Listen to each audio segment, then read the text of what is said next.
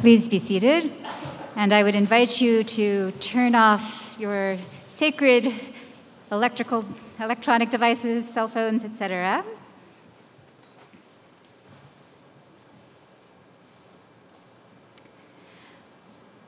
Welcome to the 2017 Multi-Faith Baccalaureate service at Dartmouth College. Historically, the baccalaureate service was a time set aside for students to expound on all they had learned in their academic experience. While we no longer ask our soon-to-be graduates to summarize their learning in Latin sermons, we have maintained the tradition of inviting students to articulate some sense of knowledge or insight that they have acquired during their tenure at Dartmouth, each from his or her own experiences, sacred texts, or beliefs. One teaching that is shared by many traditions is that all living beings are interconnected. Whatever affects one directly affects all indirectly.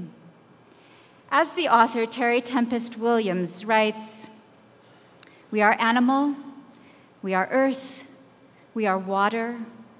We are a community of human beings living on this planet together. And we forget that.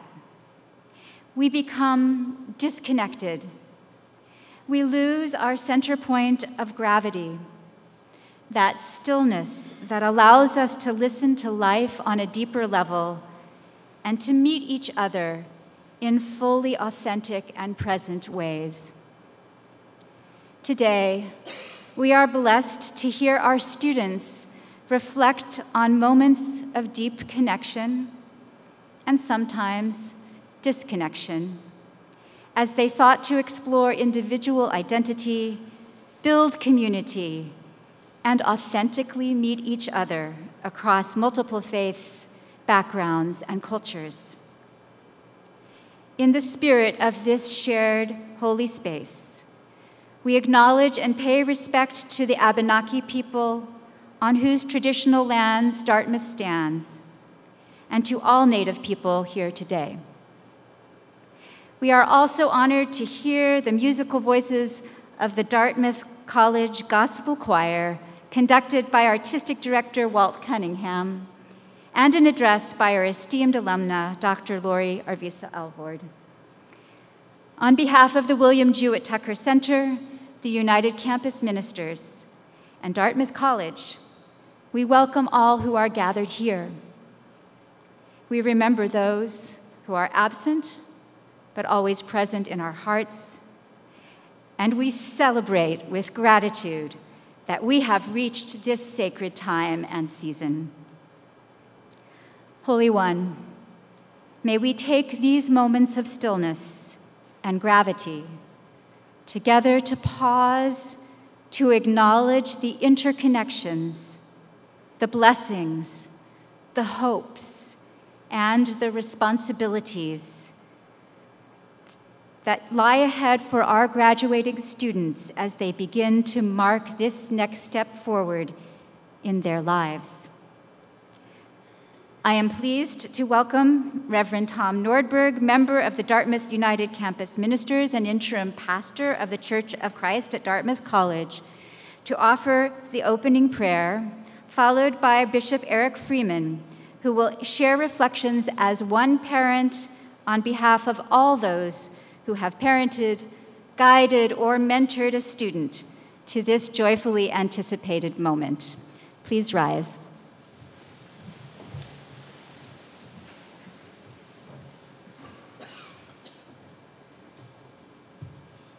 Let me begin by saying it has been an honor to have served the United Campus Ministries and to be among the Dartmouth community these past 2 years. Let us pray. Eternal Spirit, creator of this entire universe, originator of time and space, and true source of our contingent being, we acknowledge that we now seek to find you within this holy space, that we have experienced truth and knowledge within these hallowed halls, established by spiritually awakened colonialists who expressed their vox clamantis in deserto, their voice crying within this wilderness, and that we are most privileged to walk upon this same ground considered sacred by the Abenaki people who built their great but now nearly vanquished nation in harmony with the primeval pine trees which were felled 201 centuries ago. We come together on this splendid day, O God, to pray for our graduates here at Dartmouth College. We give thanks for their achievements. We give you praise for the wisdom and understanding they have acquired during their tenure at what will become on the morrow their alma mater. We ask that you give them yet further guidance as they seek to recall within themselves the memories of your knowledge and truth, of which you have afforded them but a glimpse during these years of intentional study and reflection. We pray these things so that they may continue to excel in scholarship and leadership, so that they may prosper and flourish in their respective vocations, so that they may come alive to the joy to be found in sacrificial service to others. Protect them, we pray, from preoccupation with destructive materialism and trivial self-centeredness. We pray for the parents, families, and friends of our graduates. We give thanks for their perseverance and dedication as they have sponsored their graduates to this point. And we ask that you empower them to learn to accept a new manner of offering to their graduates further nurture and guidance. We pray in thanksgiving for the faculty, staff, and administrators who have guided this class of 2017 through these years of research and discernment. We give thanks for their leadership, scholarship, teaching, mentoring, and service. And we ask that you empower them to persevere in the ongoing work of forming, informing, and transforming present and future students at Dartmouth College. We pray for the greater Dartmouth College community of students, faculty, staff, and alumni. We give thanks for the greatness that this college has achieved and will achieve to your divine glory. We ask you to inspire all hearts and minds to pursue and attain even greater knowledge and insight so that true justice and a sincere integrity of mercy may prevail. Finally, we pray that you guide this community, our nation, and the whole global reach of humanity toward healing, wholeness, and reconciliation toward each other and toward your natural creation. In all these things, O God, do we seek to fulfill your will, that we remain steadfast in our faithfulness and loyal in our love, so that we offer to you on this day honor and glory for this most celebratory occasion. Praise and thanksgiving be given to you. Let the congregation say, Amen. Please be seated.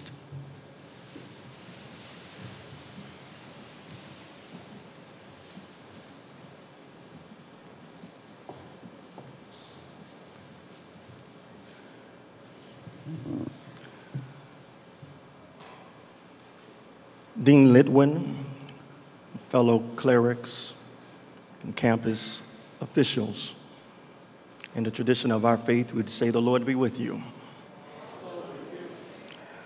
Maya Angelou, the late Maya Angelou, several years ago is reported to have said that of all the virtues, courage is the most important. Because without courage, none of the other virtues can be consistently practiced. Whether it's what we would call the theological virtues of faith, hope, and love, or the former three cardinal virtues of prudence, justice, and restraint. She argued that courage is most important. And as a parent who has served in raising a student for the class of 2017, I am confident that our students have reached this pivotal moment because of, first, their courage, Certainly, we are excited and we commend our students for their competence and for all that they have accomplished. But I too agree that one of the most important attributes that has been cultivated for our students over these last 4 years is the virtue of courage. As a parent, I want to encourage our students to hold on to that courage. Courage actually is one of the virtues that allows us to live a life that is more than simply the degree we achieve or the next job that we receive. Please, the jobs, yes. Or maybe a promotion, maybe the things you acquire. But courage allows us to live a more meaningful life, to tap into our best in life. The ancient Greeks actually had multiple words that we translate into life. Two of those words, one is bios, the other is zoe. Bios life, one could argue, and this isn't an exact translation, but one could argue it is the material life. It's the things we accomplish. It's the degrees we have. It's the jobs we are able to receive and the opportunities we're able to achieve. But Zoe life is a little bit more meaningful. It is the thank you that can't be taken back. It's the kind gesture that you do for someone that can't do anything else for you. It takes courage to live that latter kind of life. And I want to, again, speak to this wonderful class on behalf of all parents and challenge you, while you are achieving all the wonderful things, tap into that greater life, that Zoe life. We thank God for all of the wonderful instructors, for deans that helped to pull that out of our students. I saw it personally with my own child, that her greatest achievement was not what job I get or what grade I get, and certainly we're thankful for that, but what difference am I going to make? Zoe life allows us to live something that's unconquerable. You can lose jobs. Trust me, you're going to have some challenges along the way. Houses, they come and go, but Zoe life gives you an unconquerable trait, something that cannot be taken away. In fact, there is a Latin word that's used, and it's entitled invictus. It means unconquered. A poem was penned by William Ernest Henley several years ago, and for nearly 40 years he wrestled with tuberculosis.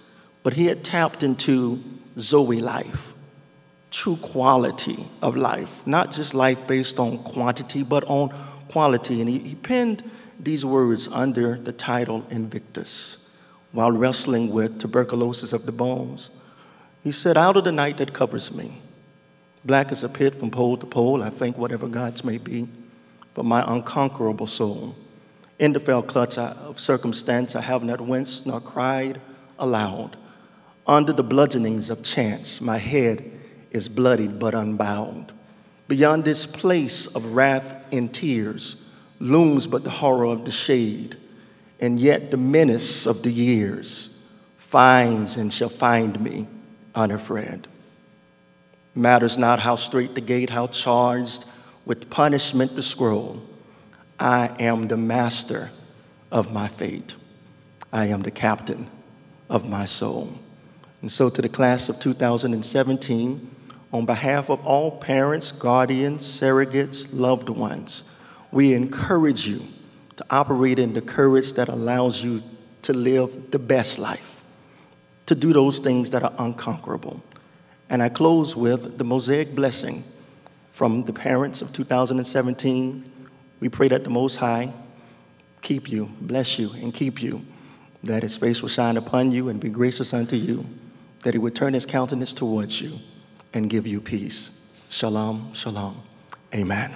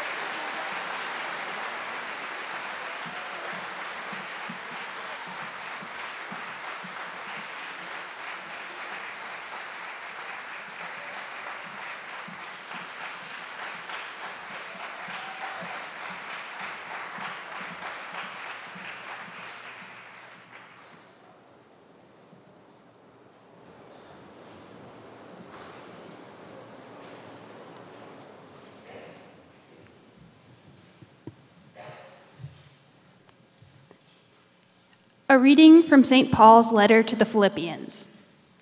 Rejoice in the Lord always. Again, I will say, rejoice. Let your gentleness be known to everyone. The Lord is near.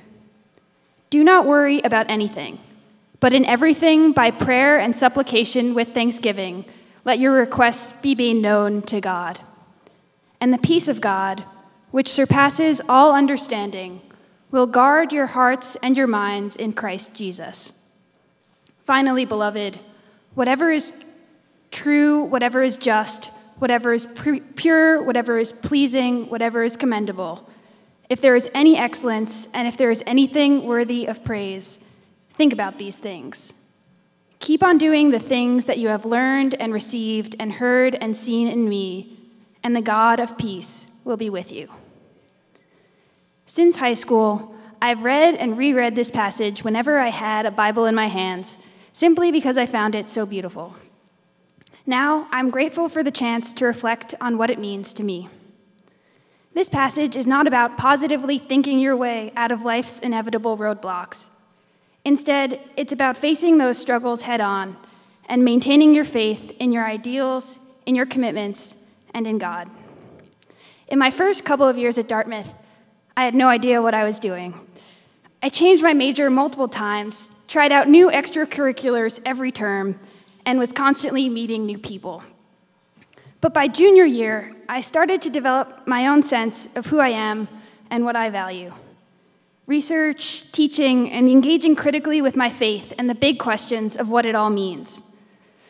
But now, once again, just like freshman year, I find myself in a time of transition. The path after Dartmouth seems amorphous and unclear once again. But even in the face of this uncertainty, St. Paul's letter to the Philippians reminds us to remember our commitments and our values and to keep our hearts and minds content in God's love. I will carry these words with me long after I leave Dartmouth.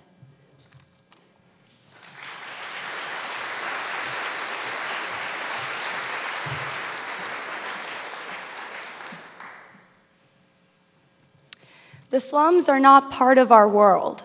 The Common App essay I wrote 4 years ago read, "No, they're behind a brick wall in my grandfather's backyard in Bhopal, India."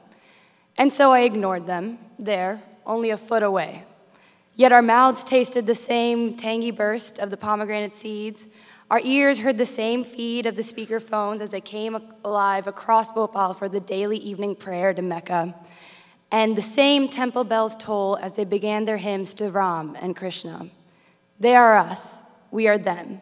We presume ourselves to be special, but it is time I understood that we are not so different, that all of my life I have lived in America and looked forward, never glancing back, that there are humans behind the wall.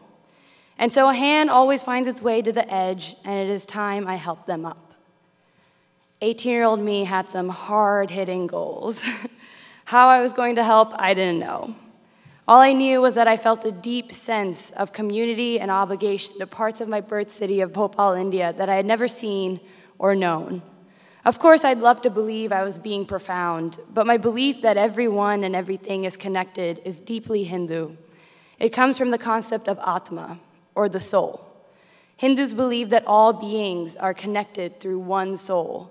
So if you hurt another being, you are in fact hurting yourself. A majority of my senior year has been dedicated to directing Dartmouth's outdoor pre-orientation program called TRIPS. It is a way for first years to connect with other first years, connect upperclassmen to first years, connect all of us to nature. By recognizing how intertwined we all really are, I see building community in the incoming class of 2021 as an avenue for change and equality at our college. For us 17s, leaving is not the end. Graduating is not the end. It is making space for 21s who will occupy a structure that is better than the ones that the 13s left us because we worked to make it that way. I see that one moment, one idea, one part of the natural world, or even one generation of students connects to the next, even when they're not aware of how tied they are to one another. I believe that you take a part of Dartmouth with you, and you leave a part of yourself behind. I am changed because of the place, and to a smaller degree, the place is changed because of me. What Hinduism urges us all to do, and what Dartmouth has allowed me to do, is question myself and everything I take for granted to better understand myself. My senior year of high school, I wrote a Common App essay about my grandfather, Bhopal, and the slums right behind my grandfather's house. My senior year of college, I wrote a Fulbright proposal about my grandfather, Bhopal, and the slums right behind my grandfather's house. I don't believe in endings. Leaving India at the age of 5 and leaving high school 4 years ago and leaving Dartmouth now has led me to this point. I'm pursuing a Fulbright in Bhopal next year, and I believe it'll be good for the soul.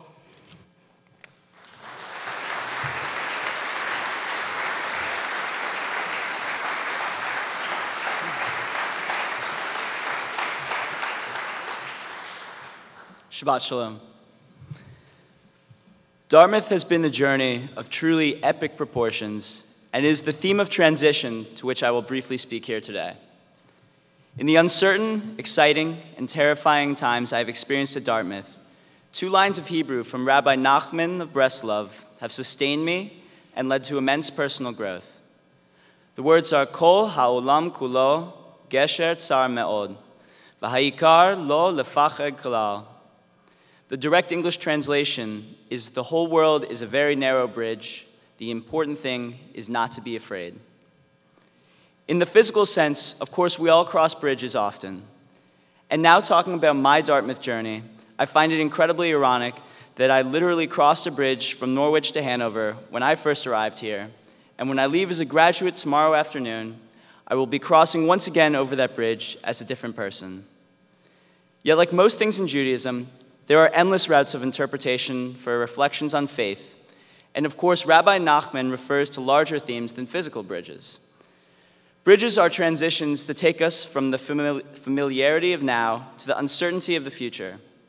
They emphasize the joyful moments of every day, and they sustain us through the most challenging moments in our lives. In my life, Gesher Tsar Me'od, the narrow bridge, has bridged many transitory periods. In the practicing of my faith, Rabbi Nachman's words serve as a musical metaphor for togetherness and community. When I lead Shabbat services, I use these two lines in song to bring everyone back together as a community from the solitude of the Amidah, a moment of silent meditation and prayer. In this way, I use Gesher Tsar Me'od, the narrow bridge, to reflect on not only the importance of individuality, but also the sacredness of community. After leading the congregation in this song for years, these Hebrew lines have grown in meaning to me personally, and one lesson in particular has become clear. When we cross bridges and shift from one stage of life to the next, we do not, and in the best of circumstances, should not, need to transition alone. In services, there is the warmth and the comfort of communal prayer as we transition from a week of difficult work to the relaxation of Shabbat. But I have faced innumerable opportunities and challenges at Dartmouth, outside of the synagogue, when I have felt uncertain and terrified. What helped me cross these very narrow bridges and tempered my fears the most was when I had others there to assist me in the transition. It was from the help of my closest friends that I was able to overcome the grief from the suicide of a longtime friend my sophomore year. And in this way, and many others, crossing the very narrow bridge in good company has sustained me. Rabbi Nachman's words have been key to me in my Jewish faith and the most difficult moments of my life, but they also have served to reinforce the most joyful and the most fulfilling decisions I have made and the opportunities I have sought out. I try lo lefachad kalal, not to be afraid of new experiences. And this mindset has led to my branching out and expanding my horizons of interests and activities. In particular, lo lefachad kalal has led to my new infatuation with the outdoors and appreciation of the simplest yet the most spectacular things that nature has to offer.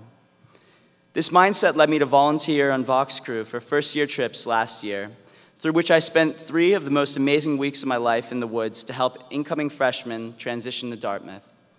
The irony is also not lost on me that my appreciation for the narrow bridge has led to my helping others to cross their own bridges from high school to Dartmouth. Now that I am graduating and transitioning to a new stage of my life, I find it remarkable that Rabbi Nachman's 2 lines have informed my Dartmouth experience to this extent. Just as I have used Gesher Tsar Me'od to bring together a Jewish community here in Hanover each week, I hope that in the years to come, these same words will welcome me into new communities, sustain me through any difficult times that may arise, and continue to bring out the beauty of the little things in my life and everyone's lives. Thank you, and Shabbat Shalom.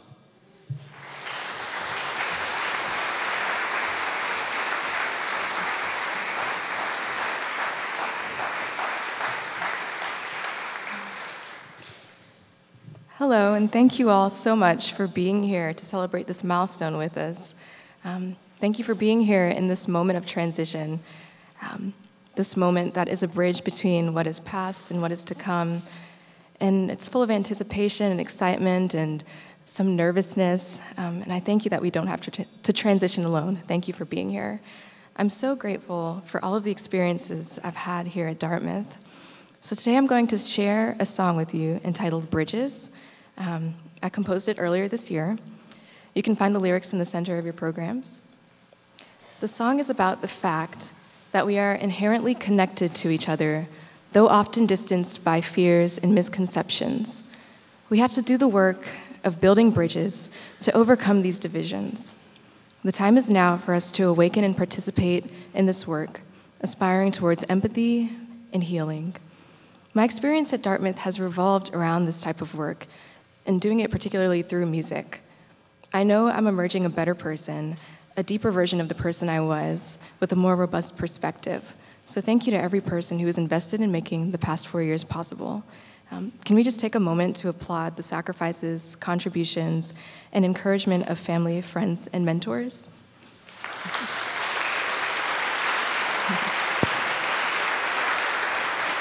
Thank you. It's truly been a privilege to spend the past 4 years growing here. From traveling to 3 continents, to studying 5 different languages, to making friends from all across the world. Throughout my senior year, I completed a project that centered on intercultural musical collaboration. I co-wrote songs with artists in different countries to create a full album. It was a beautiful process of co-creation as we used music to build bridges across cultural and linguistic differences and even geographical distances. The piece I'm about to sing is the culminating song on the album. I'm also going to be accompanied by Miss Evelyn Ellis on the clarinet. And you're all welcome to join in singing the chorus, or the last couple lines of the chorus, which once I transition to the piano, I'll sing, as an example, I'll sing the part that you'll be singing if you are so inclined to join in. Thank you so much.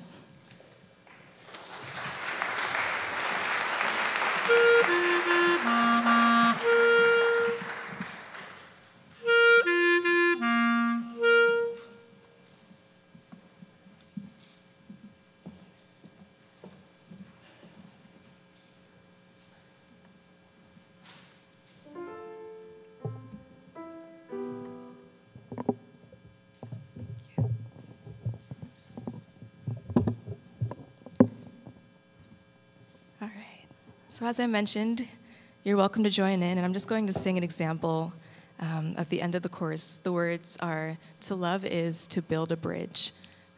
So it goes.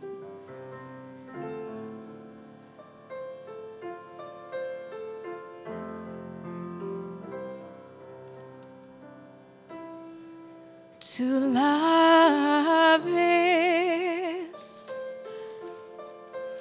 to build a bridge. To love is to build a bridge. Yes. So when you hear that part come, please join.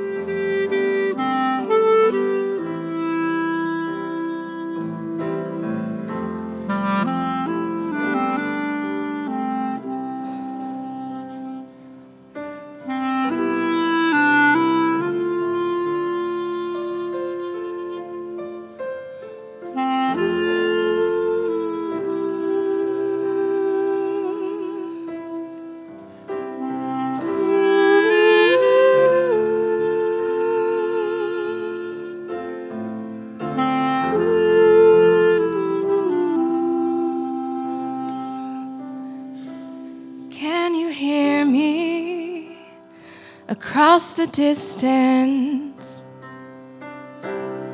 you are no stranger to my soul. As a heartbeat, a love insistent, now we arise from our repose. Finally, it's time to heal.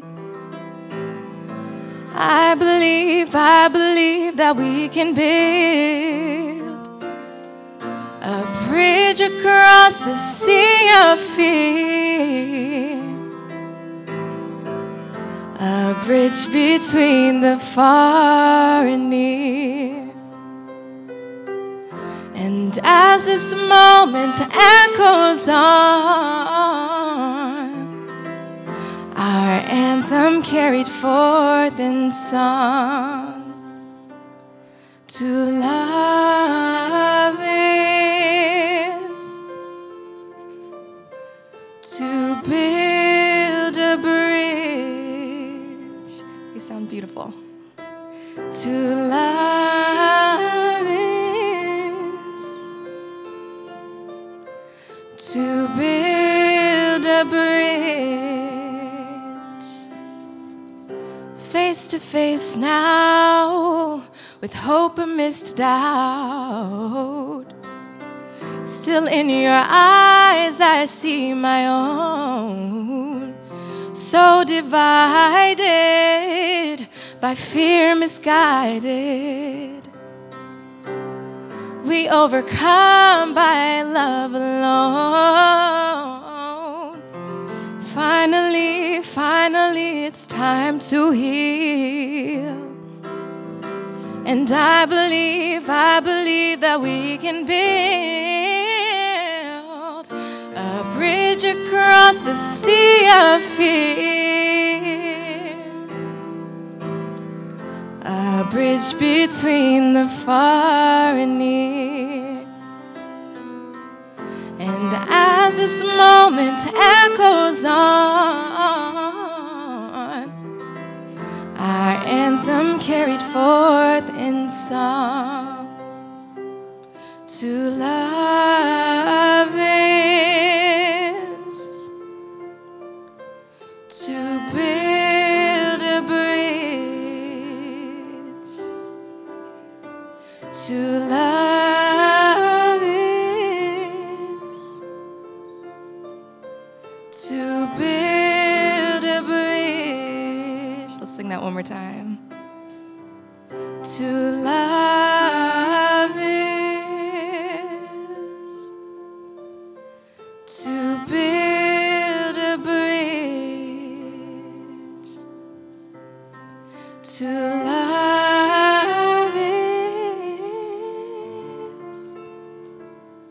to build a bridge.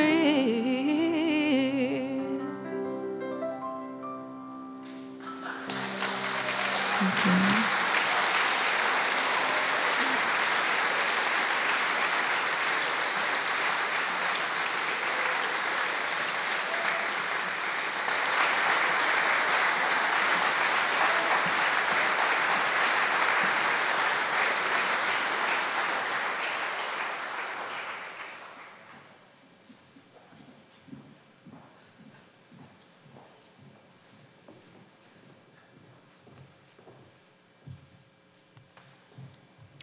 A verse from the Metta Sutra.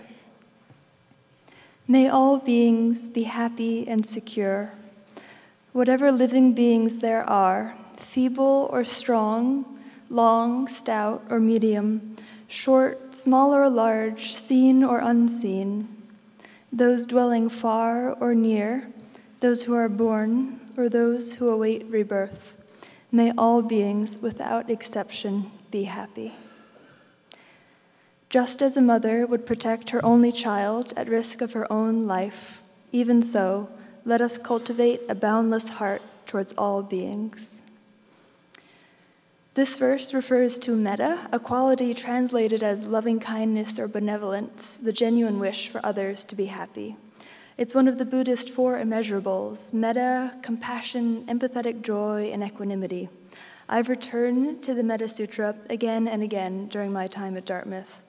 It always reorients my perspective and helps keep my priorities in order in the midst of hectic days, reminding me to value the happiness of everyone around me, despite deadlines and responsibilities.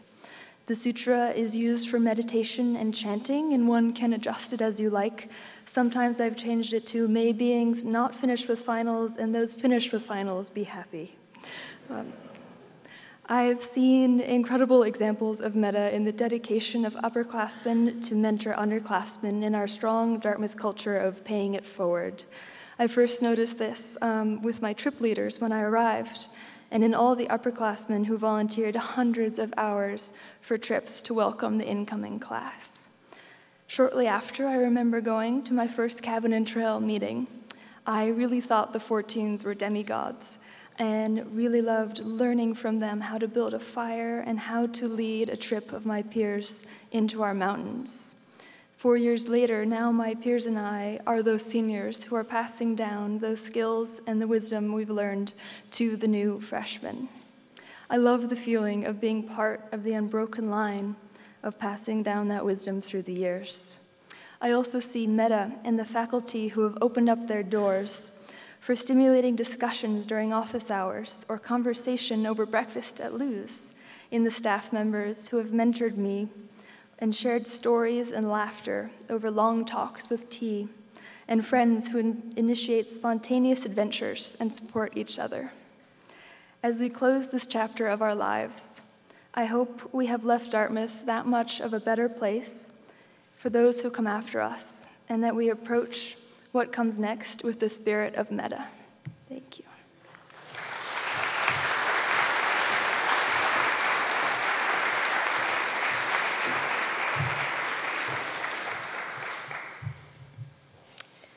A few years ago, I was attending an artist lecture for the studio art department. The visiting photographer had traveled the world, shooting pictures of ancient archaeological sites. On one excursion, he found himself in the Middle East, Jordan to be exact. While he was there, he passed Petra, a rock-cut city carved as early as the 5th century BC. He considered photographing it, but was pressed for time and wasn't sure he'd make it to his final destination. "I'll come back another day," he told himself. As he was about to move on, a fellow traveler persuaded him to stop and take what turned out to be a breathtaking photograph. A year later, he found himself in Jordan again. Thankful to have more time on this trip, he returned to shoot the scene he had so haphazardly captured a year ago. When he arrived, he found that that singularly beautiful portion of Petra had crumbled to dust. Recounting this story to us that day, he paused and murmured, "Never assume that anything you love will ever be the same again." Those words have resonated with me throughout my time at Dartmouth. They speak to more than an opportune photograph or the decay of physical structures. They call us to notice the process of change, to reflect, to check in with ourselves, to check in with others. And like taking a photograph, they ask us to honor these moments of change, to bless the transitions in our lives. We can honor these moments with thoughtful and intentional action. This is hard, especially at a place like Dartmouth, where change happens at seemingly breakneck speed. It is challenging to step away from the academic rigor and the demands of the job market. It can be even harder to determine what our values are outside of the Dartmouth-imposed ones, such as GPAs and internships. But I've met people who have done it. In the moments I've slowed down to notice, I've seen incredible people committing themselves to justice work. I've befriended astoundingly resilient students, particularly women and students of color, who spend countless hours writing, thinking, protesting, creating, loving, to shape this school in the best image of themselves. I've watched friends grapple with the meaning of a Dartmouth degree, ultimately redoubling their efforts to break stereotypes of what Dartmouth students do with their immense privilege. And I've seen professors and staff put their physical and emotional energy, as well as their livelihoods, on the line to support us all in this work. These people have seen Dartmouth changing, and they work their hardest to make those changes positive and to take care of each other when they're not. Although Dartmouth is old, it is not Petra, and I doubt it will crumble anytime soon. But as we move through it, we will change with it in beautiful and unexpected ways. Like those who I've had the honor of befriending, we can stop, notice the transformation, and work hard to make the most of it. We can consider our values and make sure we are oriented towards them at every moment. And whether it be through a photograph, justice work, or any other passion or commitment, we must show gratitude for the people and the moments we love before they are never the same again. Thank you.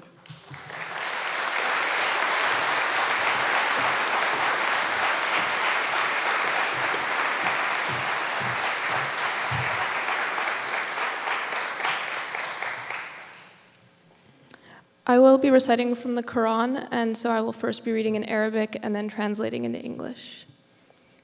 And this is verses 1 through 9 from Surah Ar-Rahman from the Quran.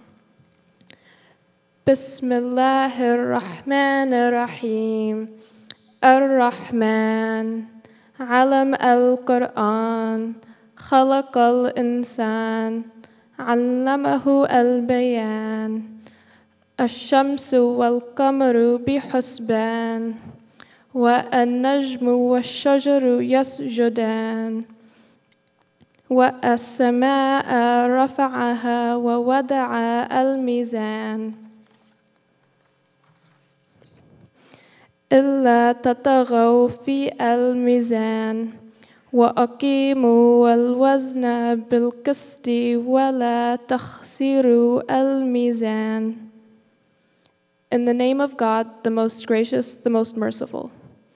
The most merciful taught the Quran, created man, and taught him eloquence. The sun and the moon move by precise calculation, and the stars and trees prostrate. And the heaven he raised and imposed the balance, that you not transgress within the balance, and establish weight and justice, and do not make deficient the balance. These past few months, it has become more difficult for some people to be who they are, and because of that, to find the balance in their lives. Being Muslim at Dartmouth hasn't been the easiest thing, but it also hasn't been the most difficult. While at Dartmouth, I found time in those busy days to take a moment, a breath, to hit reset, not once or twice, but 5 times a day with my 5 daily prayers. Waking up before sunrise to prepare for the day ahead has helped me find an inner balance that has sustained me and carried me through these past 4 years. But while here, I've also observed and been affected by changing times. 2 years ago, on a trip sponsored by Dartmouth and the Tucker Center, I was in DC and running late for a prayer with no mosque in sight. So my friends and I decided to pray in front of the Capitol building. Today, I don't know if that's something I can feel safe doing. But what I've also learned is that when the world around me seems full of ignorance and darkness, my role in maintaining the balance is to respond with light and understanding.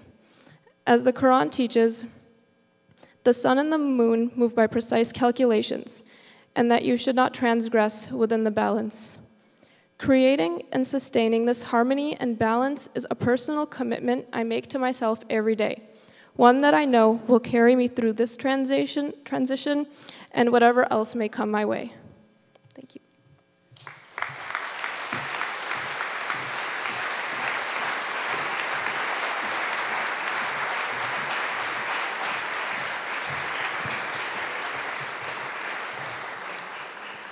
Good afternoon.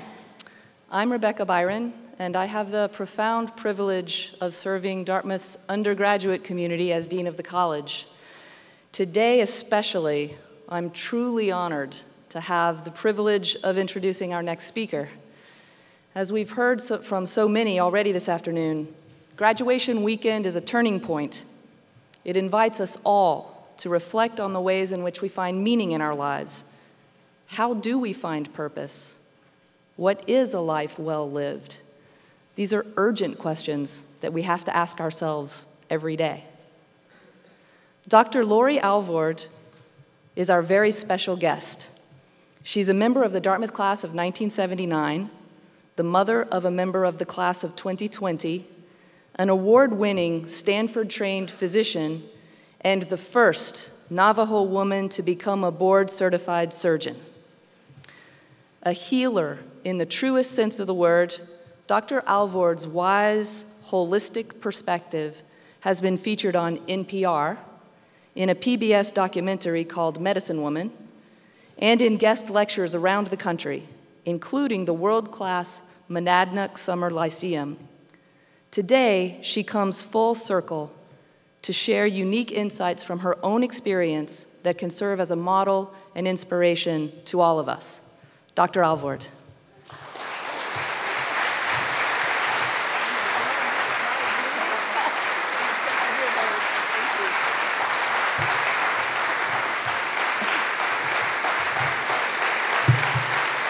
Thank you.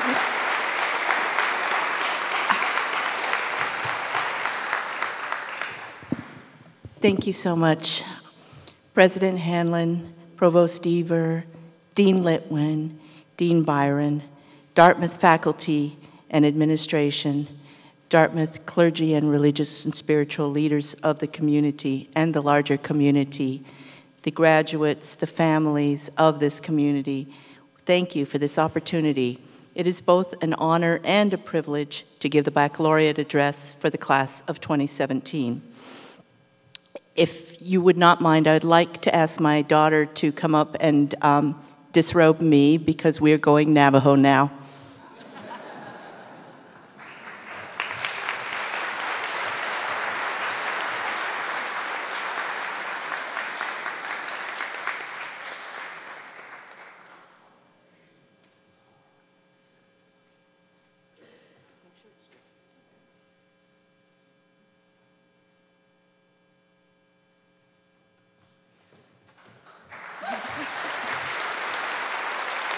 So, let me just say at the start, well, let me first introduce my children. This is Christopher Kodiak Alvord and Caitlin Alvord, class of 20. Caitlin is just finished her year, and Cody just graduated from Yale a couple of weeks ago with the class of 17. There go Bulldogs.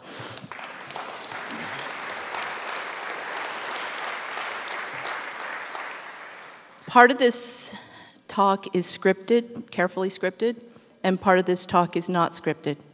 And the part that's scripted, I tend to think of as you and your education and your 4 years here. And then the part that is unscripted is that part of leaving and going off into uncharted waters where it's a little bit scary and a little bit dangerous. And so I'll stay with the safe for a short time, and then I'll go over to what's a little bit more difficult. I wanted to say at the beginning, I don't normally dress traditional this way, but my luggage did not arrive with me to Boston. And I was told, and when I arrived at 5, that it would come on the 7:30 flight, and so then I waited, and it didn't come on the 7:30 flight. And I didn't want to miss the Dartmouth coach coming up to Hanover, and so I came without it, and I hear it's still in Philadelphia. So I have my jewelry, my silver. My daughter loaned me one of her tops. We went to Penny's and got some pants. I borrowed her moccasins, and she's wearing black boots, which she should be wearing her beautiful moccasins instead, but this is how we roll. Thank you.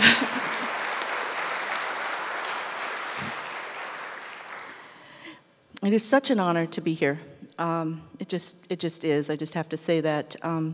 I've been with the Dartmouth community off and on throughout my entire life, but I never expected, I gave the convocation here once, but I never expected to come and give the baccalaureate, so just thank you.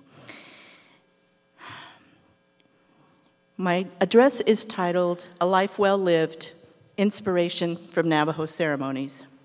I first wanted to discuss the framework of our ceremonies, and then describe how a life well lived can be reached by following the principles of the ceremonies. As a surgeon, in my professional life, I am able to bring healing to my patients, drawing together the best of medical research and surgical innovation gained over the last century of medical progress. Yet I also carry with me another kind of healing, which comes from my people, the Navajo, the Dine. This healing cannot be dated. It is very ancient. It includes the concepts of words that are healing that are quite different from what terms usually connote in the halls of medical schools. Part of my vision in life is to combine the best of both worlds, as different as they are. I decided I needed to learn to become both a surgeon and a healer, and so I went back to the healers of my own tribe for answers, and I found far more than I ever thought possible. Western medicine has accumulated millions of libraries filled with books, and these books hold the knowledge accumulated over our entire course of history. But the question is, which books should we read? What is the most important knowledge? Cultures that did not have those libraries cultures with oral traditions passed their very most sacred and their very most important knowledge down through their ceremonies. And this is why I believe that the ceremonies are the distillation of the very most important knowledge gained over generation after generation, and that should be passed down through our time and through the ages and generations of young people. And that is why the ceremonies are so sacred and so special. Our people still practice those ceremonies that have been with us since ancient times, and within them lies a blueprint for how to live an enriched, healthy life and how to heal others, how to live a life well lived. The foundation rests on a central spiritual premise, and it is very interesting that our student who spoke of the Hindu traditions very clearly mirrored this, but also the Buddhist traditions, as well as many other cultures, have a very, very similar belief system. But what we say is that all things in the universe, including humans, are created by a life force, and that life force is within all things. That life force connects all things. That life force is our creator, that we are part of, that we are not separate from, and because we are not separate from it, we are not separate from one another either. We are each other.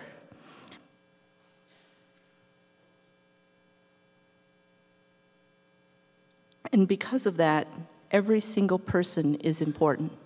Every single precious life is important. We teach in our ceremonies that all wisdom comes from Sa'anagai B'ke Hojo. Sa'anagai B'ke Hojo is the name of our Creator. It is it is described literally and translated as living your life in harmony and balance, but it is very much like the yin and yang. Sa'anagai is Father Sky, B'ke Hojo is Mother Earth. Sa'anagai is male, B'ke Hojo is female. It is to live your life in spiritual harmony and balance. Healers, medicine men of our tribe, have described this Creator as universal mind. And what that means is that our Creator has a consciousness, and we are all part of that consciousness, and that our universe has a consciousness. Because it is within all things, we as human beings are not separate from other humans or the rest of the world. This belief is shared by many other cultures with some variation, and we are in ongoing communication and communion with our own Creator. The analogy that recently came to me from Christian beliefs is that concept that is called grace. It is the free and unmerited favor of God. It is the bestowal of God's blessings. Forgive me, I cry very easily. The ceremonies teach Navajos to live in something called Hojo. It is a word that is a combination of beauty, harmony, wisdom, balance, and peace, and equanimity. It is not too different from grace. It is not too different from metta. And by the way, I was also part of the Zen group in the Upper Valley led by Alan Fields, and thank you so much for your presence because it brings me strength and happiness. It is a teaching, Hojo, that humans should honor and respect other human beings and all living creatures. When practiced, this way is capable of enhancing family and workplace stability. Strong interpersonal relationships help build strong families and communities. We also respect and protect the animal world and the environment as much as we protect ourselves. And that is why we call the earth mother, and that is why we call the sky father, and that is why we refer to the animals as brother and sister. When you have a close familial relationship, when you have a close spiritual relationship to the natural world, those things, family and your sacred beliefs, are what you will protect and defend at all cost. And that is why there is no DAPL. No DAPL. We'll go on that in just a minute. Strong relationships extend to the health and healing of all things, not just human, but to our whole community and the natural world, because, as several speakers have said already, everything is interconnected. Everything is interconnected. It sounds like a mystical concept, it sounds like a mystical thing, but it is not. The air we breathe in, when we breathe out, it is breathed by our plants, and they are enriched by the carbon dioxide. When we eat an apple, we are carbon-based creatures, and we eat that apple, and it becomes part of us, and it gives us energy, and then we eliminate it, it goes back into the ground, and those carbons continue out to make more carbon-based creatures. We are very, very deeply interconnected to our environment, regardless of who or who is not part of the Paris Treaty. When Europeans first encountered Native American cultures, they dismissed much of it as inferior. Indigenous religions were considered primitive compared to other theologies, but there is a connectedness and a complexity within the ceremonies that mirrors the complexity and beauty of the universe in which we live. And in our tribe, ceremonies are blueprints for how to live a life that is whole and balanced, and a life connected to all of creation, and a life that honors all living things. Our healing and our spirituality are one and the same. Ceremonies empower the mind through purification and through visualizing the future in a positive way. An attempt to live in harmony and balance reduces conflict, as you can imagine, which helps reduce stress. And reducing stress has healthy side effects. The field of psychoneuroimmunology, which is basically the field of the mind's influence on the body, also known as mind-body medicine, has shown that stress and depression are capable of suppressing our immune system, which interferes with our ability to fight infections and to defend against cancers.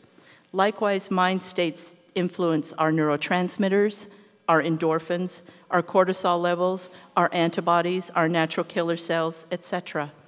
Our ceremonies help by healing our mind and purifying our mind to protect and empower the mind. That in turn helps reduce stress and helps our immune systems fight disease. One of our medicine men, Thomas Hatathli, said this: "The mind is the foremost energy that we have as people."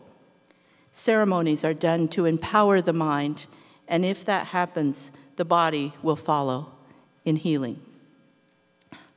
I would also add that the recent research into the mind states of some of our longtime Eastern Buddhist meditators have shown very similar things, that the left prefrontal cortex shows increased activity. It is a place where you experience happiness and well-being.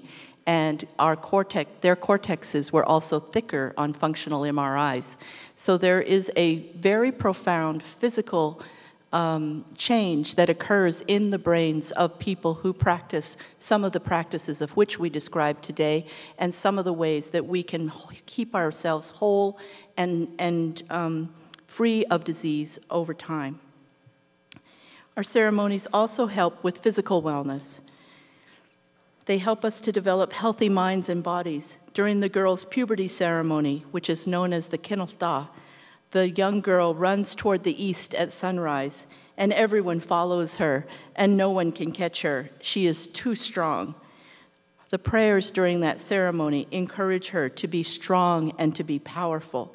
Our ceremonies encourage this process through both physical and mental purification. Hojo includes thinking about the future in a good way, and is very similar now to what we call positive thinking. As we move forward in medicine, it will be important to understand that our physical strength also comes from our mind states, and our minds and their well-being are every bit as important to the process of healing as the attention and treatment that is given to our bodies. As we learn more about healing, art has emerged as a healing force. When the mind encounters certain forms of art, and let me just witness here, that gospel choir, oh my God. Woo!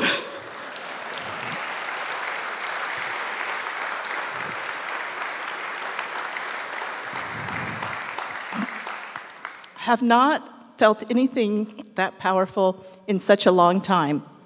And if you got down on me for texting during this process, it was to ask my daughter to bring me Kleenex. Oh, Lordy, as Comey would say. Anyway, that was really unscripted. Where did that come from?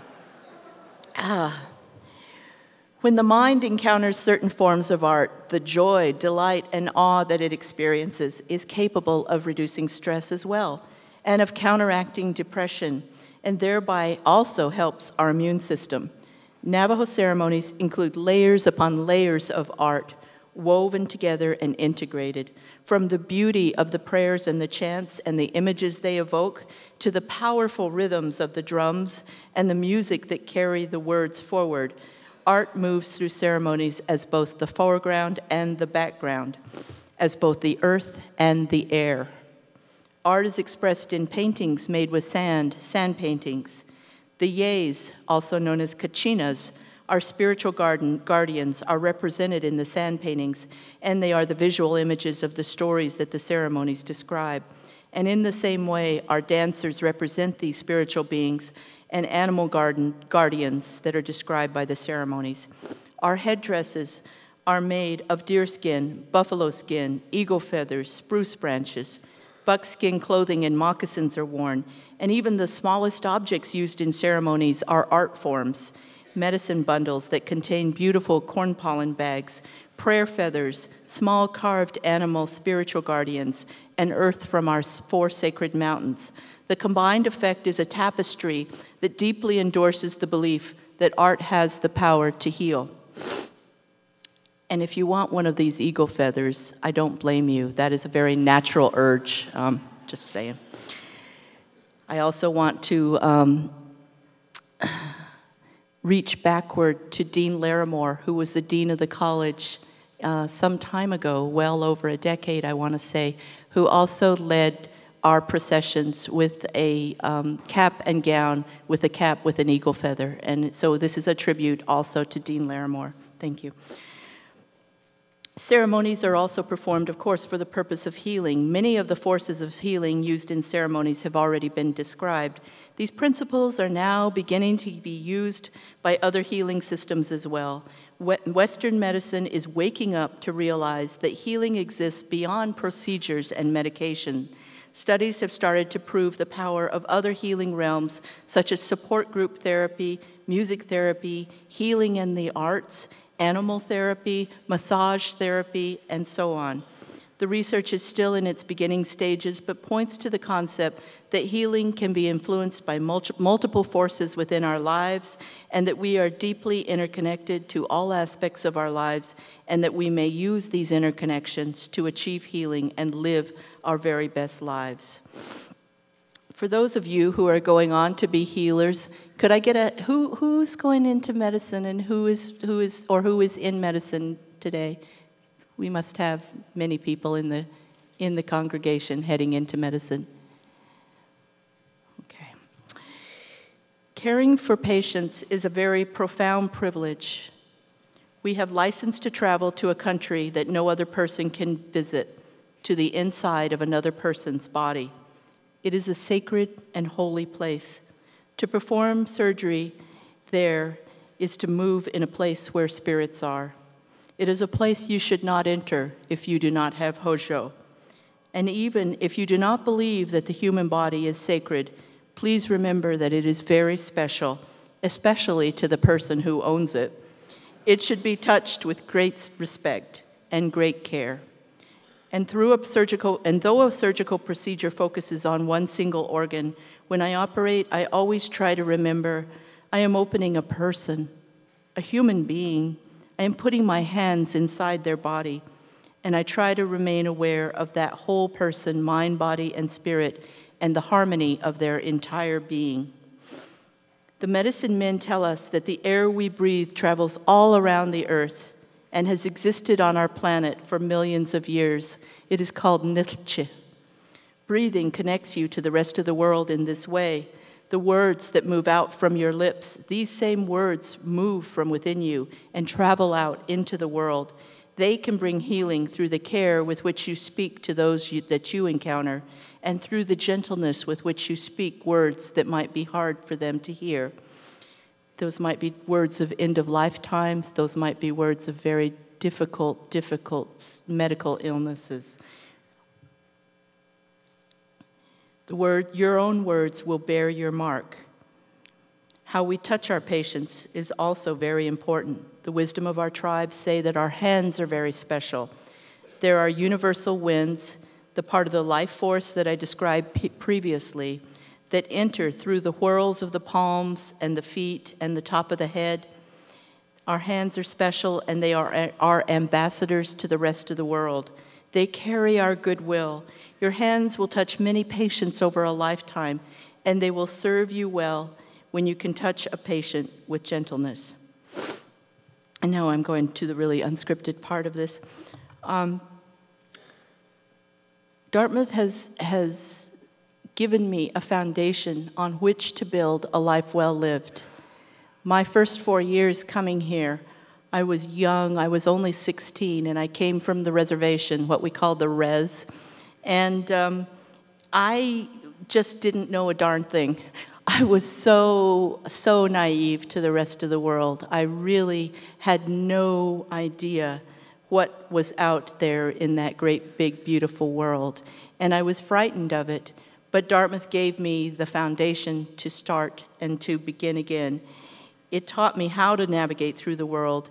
It taught me also the foundation for the later training and academics that I would pursue.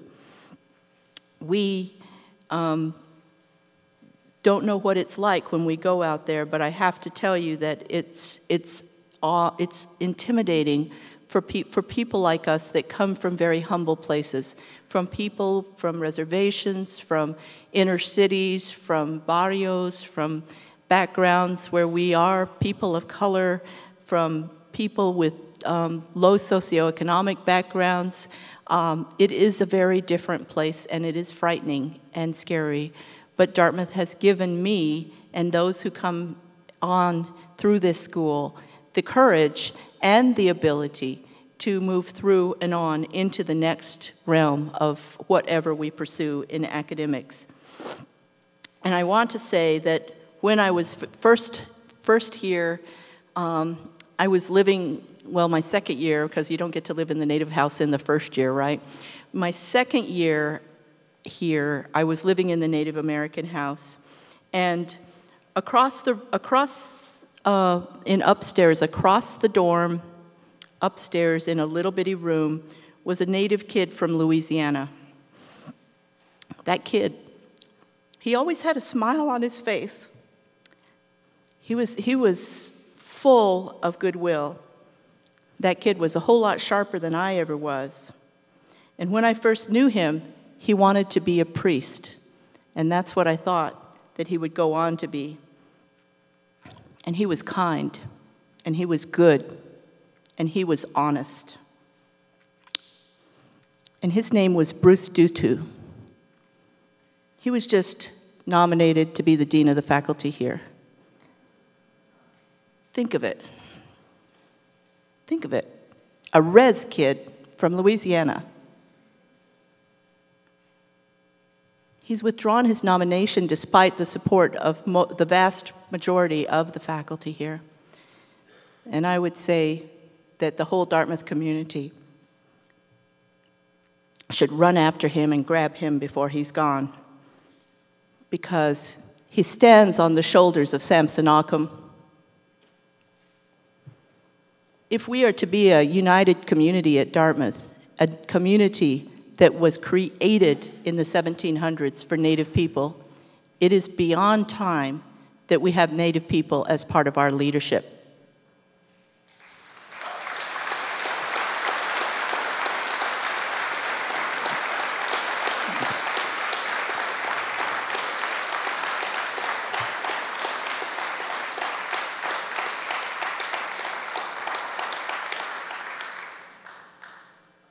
moving on, and I am almost done because I know it's hot here. To live a well-lived life is to build beauty in all areas of your life, right? We focus, when we send our students out into the world, we focus on academic preparation especially, we emphasize that. But there are so many other parts of our lives that you need to develop to have a life well lived. And first and foremost among those is what I would call the creation of a framework, a mosaic, a tapestry of friends and family that will nourish you, that will love you, that will sustain you over time. I never was told that. I mean, I'm part of a tribe, but I'm a serious introvert. I didn't figure it out till I was much, much later in my life, and then I began to intentionally find that community, my own community, find those people that would nourish and sustain me through my deepest and darkest times. And I have to say that I went through a very dark time recently. I don't know that it's ever been quite as dark for me, where I questioned everything that I was, and I questioned everything that I had done, and I began to feel a sense of PTSD, and that group brought me back. They brought me back, and they encouraged me to continue on my own journey and to continue to fight for what I thought was important. And as a result of that, one of the most recent things that I've done is gone on to do an advanced surgical laparoscopy training program at Cleveland Clinic. And I can tell you that Cleveland is one of the finest places in the entire world to train, and I just want to thank them for everything they've done for me in terms of restoring my own sense of myself.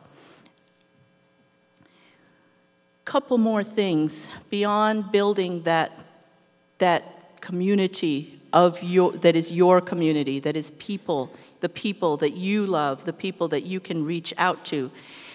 You should also move on out beyond that, beyond your comfort zone, because beyond your circle of friends and family, there will be others who need you. There will be others who are hurting. There will be others who have so much need. They may need shelter. They may need food. They may be coming from countries where their lives and their worlds have been devastated. I am talking about how America reaches out to the refugee population.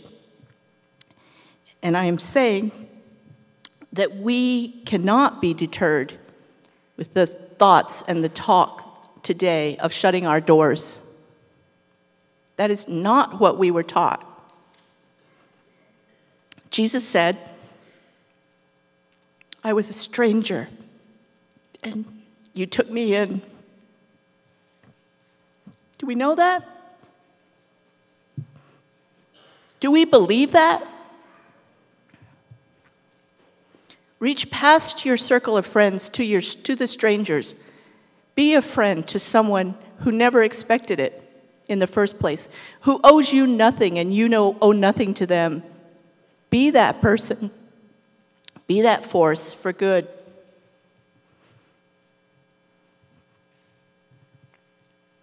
Be an Obi-Wan Kenobi. Yes, I do believe strongly in the Jedi. Yes, I do. I confess, I do. Secondly, and this comes primarily from the Chinese teachings of the I Ching, is the concept that everything you do, every single action that you do, is a foundation of who you are and who you fully become. And you can make that whatever you want, but I would encourage you to make it into something of integrity, to make it into something of goodness, of honesty, of being trustworthy. Every single part of your life is built on the previous parts of your life. Make that gorgeous beyond belief. Make it so that if someone mentions your name and accuses you of being a liar, I am thinking of a certain FBI director right now,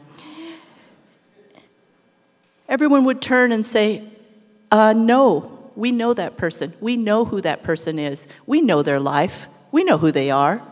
They have done every single thing in their entire life built on honesty, trustworthiness, and upon doing the right thing. Be that kind of person. Be the person that no one doubts for a moment.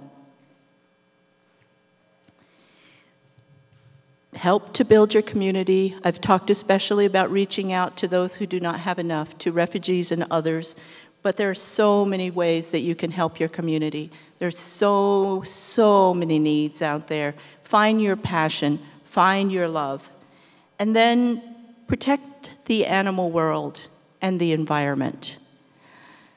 First, I want to talk about the animal world because that's one of my favorite loves. I have 3 dogs. I told you I was part of a Zen practice, and I have those meditation cushions that are so cool.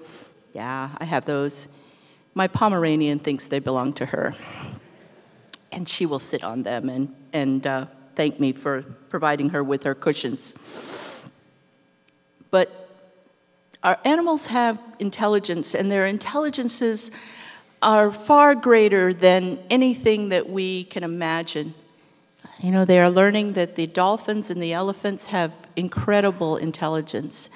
I was looking recently, I think it came up on Twitter, it keeps coming up, these dogs, this dog is stuck inside of a hedge. Has anybody seen that dog stuck inside a hedge? And the caption underneath it says something like, dog pretending he's not stuck in a hedge. You know, he's just happy, he's just grinning, he's like, yeah, I'm good. Nothing's going on here. He can't get out of the hedge. Imagine what kind of intelligence you have to have as an animal to bluff that you're not really what's going on right now. It's not really what's happening. You're bluffing.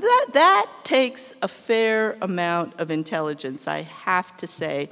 I also recently just saw a study that came out a couple of days ago that said that dogs and wolves, they get their feelings hurt if they don't think they're being treated fairly. Like if one dog gets 2 biscuits and the other dog gets 1 biscuit. How much intelligence do you think it takes to figure out that, I'm not quite, things aren't working out so well for me here. They are our friends. They're for Native people. They are our brothers, our sisters. We need to be sure that we protect our animal world. But beyond that, into the environment, there is so much that needs to be done. And I did mention the Paris Climate Treaty, but there are places in our country, in our planet, where certain features of the environment have been given personhood status. Certain rivers now have been given personhood status. The Ganges, and I hope I'm pronouncing that correctly, and the Yamuna rivers in New Zealand have been given the same rights as a person. And my question is, why doesn't the planet have personhood rights? Legal personhood rights. We only get, this is an old statement, but we only have one planet. There's no planet B. So my hope is that we do everything in our possible, everything possible to protect this planet, this gorgeous jewel that we live on, for perpetuity, for our children, for our grandchildren, for all. Because we don't get a second chance, and because it's the right thing to do. Back to that right thing to do thing again.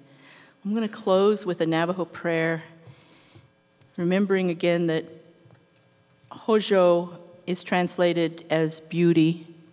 That's what the anthropologists decided to use. So beauty is the word here that's Hojo, but remember that Hojo is grace, it's metta, it's all of that state of being that we all strive for, that we come together for this service to sustain us. Okay. House made of dawn, house made of evening light, house made of dark cloud. Dark cloud is at the house's door. The trail out of it is dark cloud. The jagged lightning stands high upon it. Happily may I walk. Happily with abundant showers may I walk.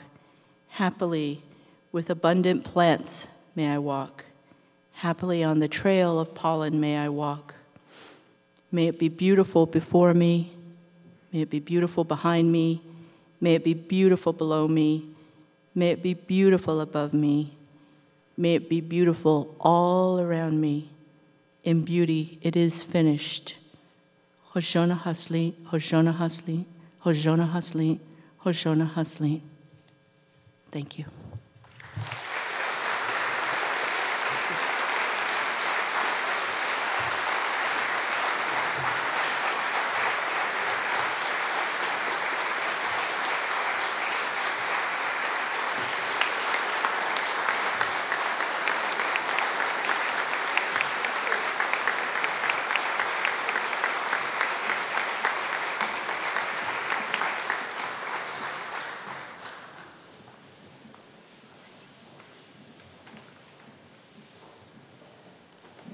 Thank you for those awesome words. And if we may further upon that message, as a message to the class of 2017, I'm going to squeeze 3 years when I do this. I bet you're proud of your mama, ain't you? A message to the class of 2017. As we said in the first song, the road we must travel, there's a promise that we must make. For the riches will be plenty, worth the risk and the chances that we take. So in the spirit of self-fulfillment prophecy, class of 17, I challenge you to go out there into the unknown, knowing that you may have a journey that might be full of some bumps. But hold on, my brother, don't give up. Hold on, my sister, just look up. Know that there's a master plan in store for you if you just make it through. You see, God's going to blow your mind. He's going to make it worth your time. Because this is what he promises. That the best is yet to come. Yeah. For you ain't seen nothing yet. Yeah. So I say to those of you, whether you're white, yellow, black, or whatever color you are mixed with, I ask you to join us on this number. I know sometimes we're intimidated by this chapel, and sometimes we come in here and think that we cannot stand up on our feet and clap. I want to encourage you to do so if you feel so led to do so. We will not be offended. As a matter of fact, we'll feel that energy. The only thing I ask, and I say this all the time, we clap on beats 2 and 4. So, those of you who clap on 1 and 3, not with us, okay? Amen, amen. Go ahead, Sir Carlos. For the best is yet to come. Give me a little more.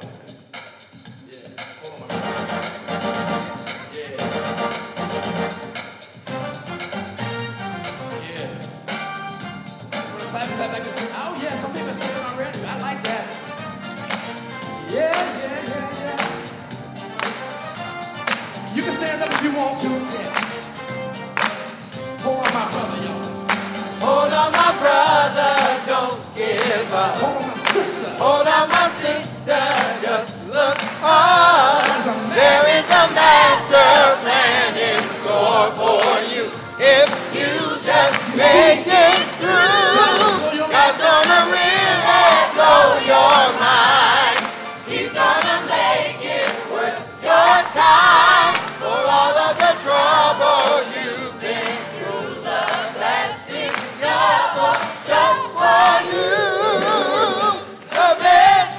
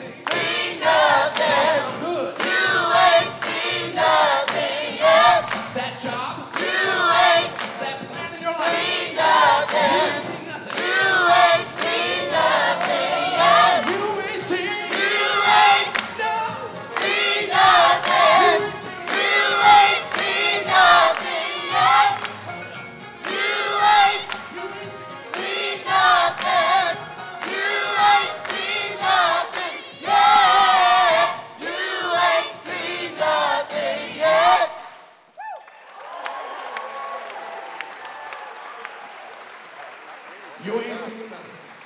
Go out there and do it.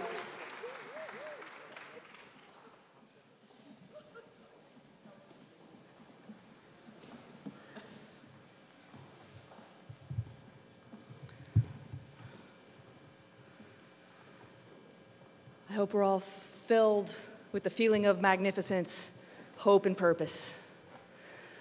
Even as we celebrate this wonderful turning point for our graduates this weekend, we acknowledge and remember those we have lost. I want to ask you now to please join me in a moment of silence after I name the members of the class of 2017 who are no longer with us. Our hearts are with their families and friends and with all who have experienced loss this year. Summer Hammond, Tate Ramsden, Adam Wright,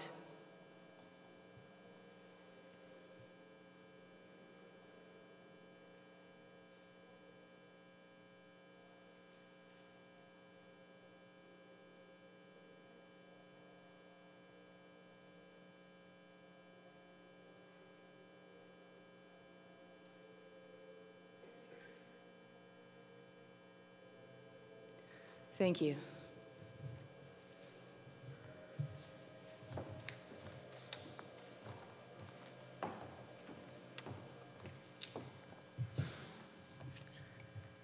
In the name of God, the most gracious, the most merciful. When asked to do the closing prayer today, I couldn't think of what I should pray for. So I decided on a reminder instead. A reminder for myself first, and then the class leaving Dartmouth this weekend and joining the world. And I promise I did not coordinate this with Dr. Alvord at all. But what I wanted to remind myself of is a verse from the Holy Quran that says, Ya ayyuhalladhina amanu kunu qawwamina bil qist. O you who believe, stand up for justice. Shuhada'a lillahi walau ala anfusikum. Bearing witness to God, even if against yourself. Awil walidaini wal aqrabin. Or against your own parents or relatives. In yakun ghaniyan aw faqiran. If they were rich or poor. فَاللَّهُ أَوْلَى بِهِمَا. And God is more deserving of them. فَلَا تَتَّبِعُوا الْهَوَىٰ أَن تَعْدِلُوا. And do not follow your desires so that you are not just. وَإِن تَلْوُوا أَوْ تُعْرِضُوا. And if you turn away from or deny justice, فَإِنَّ اللَّهَ كَانَ بِكُمْ بِمَا تَعْمَلُونَ خَبِيرًا. Then verily God is upon everything that you do very well aware. And the reason I wanted to just leave this parting message with everybody today is that in order for there to be true justice in our world, all of us need to give up a little bit of the privilege that we have. Think out of our comfort zone, as Dr. Alvord said. Be that puppy that had 2 cookies and take half of one and give it to the other dog so that other dog does not feel sad.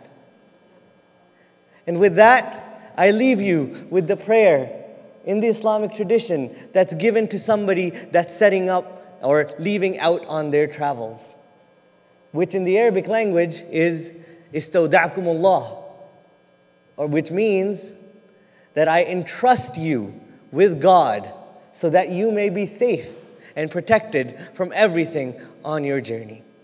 Thank you.